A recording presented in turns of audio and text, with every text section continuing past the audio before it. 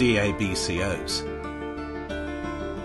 It works by reacting covalently with the catalytic serine in the enzyme's active site.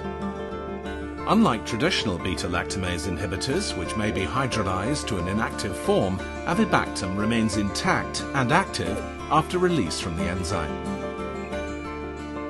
This means the activity of avibactam is fully restored and it can continue inhibiting beta-lactamase enzyme activity.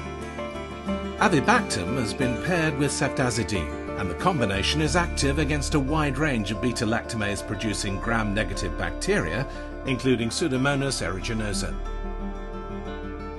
The presence of avibactam restores ceftazidime susceptibility to the majority of ceftazidime-resistant clinical isolates of Enterobacteriaceae and Pseudomonas aeruginosa.